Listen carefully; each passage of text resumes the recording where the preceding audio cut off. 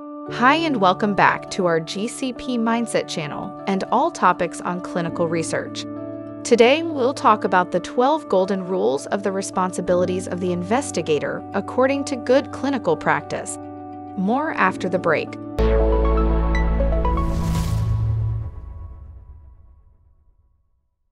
Rule 1. You should know the study protocol in detail, agree with the content, and follow the regulatory requirements. After having read the protocol, agreed with the content, and signed the protocol signature page, investigator must strictly follow the requirements of the protocol. Any violation of the protocol must be documented as a protocol deviation by the monitoring personnel of the sponsor. Protocol deviations occur frequently in clinical practice. Rule 2.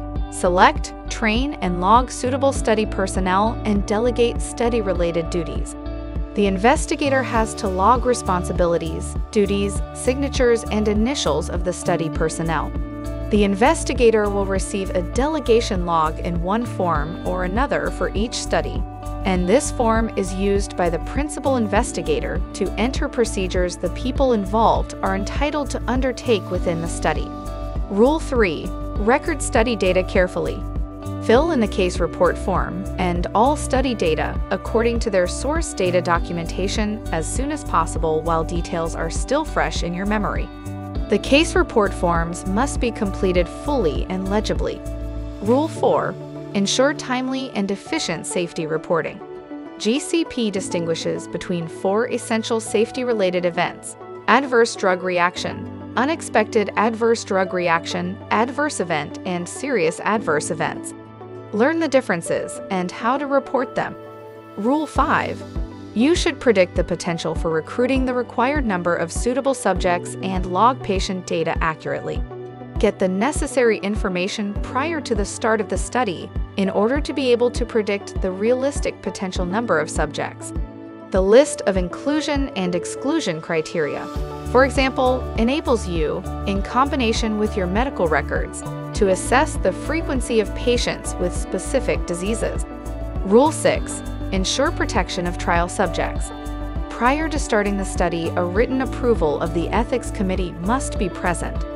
According to good clinical practice, it is the investigator's commitment to ensure the availability of such approval prior to study start. Even though this task is often gladly undertaken for the investigator by sponsors and CRO, the formal responsibility nevertheless lies with the investigator. So don't forget check on this and other things like the informed consent. Rule 7. Meticulously document product accountability. Within the scope of clinical studies, the investigator will receive an investigational product from the sponsor. From the moment of receiving the product, the investigators are responsible for its proper handling. Check the delivered product exactly. Remember that, for example, a continuous cold chain must be ensured for some drugs, such as vaccines. Rule 8. Ensure study equipment is adequate. The necessary facilities and equipment varies depending on the study. In simple studies, this may only include a fridge, a centimeter tape measure, a scale, and perhaps also a centrifuge. The investigator has to check prior to the study that the study equipment meets the sponsor's requirements. Rule 9. Handle samples carefully and review all laboratory results immediately and accurately. Correct handling and shipment of samples is essential for the safety of trial subjects and the quality of the trial data. Label samples carefully. Does it refer to the correct visit? And is it the correct subject identification code? Is it the right study code? In particular, when trial sites participate in several different studies performed by the same sponsor, confusion may occur frequently. Rule 10. Maintain good trial files and archives. The storage and archiving of study documents is an essential topic of clinical studies. You need to realize that you work with highly confidential data. Therefore, it is essential to store study documents safe from unauthorized access. This involves not only subjects, but also monitors who partially do not work for clinical research organizations, but rather directly for other sponsors. Rule 11. Maximize data quality. quality assurance and quality control.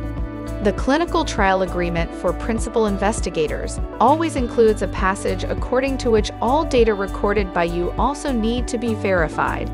At the trial site, this mainly occurs through source data verification by monitors. Here, source data of the medical records or laboratory reports are compared with CRF data and must of course match exactly. Rule 12. Keep everyone fully informed.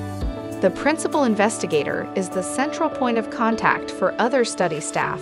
Therefore, he has to read the investigator's brochure and the protocol, and if necessary, the protocol amendments, carefully and inform all other persons involved about all study-related issues.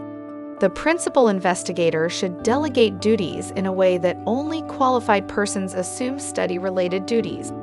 Furthermore, they are responsible for informing the subject as primary care physician about the participation in the study if the subject is in agreement. So much about the 12 golden rules of the responsibilities of the investigator according to good clinical practice. We also have a more detailed videos on each rule, so check them out.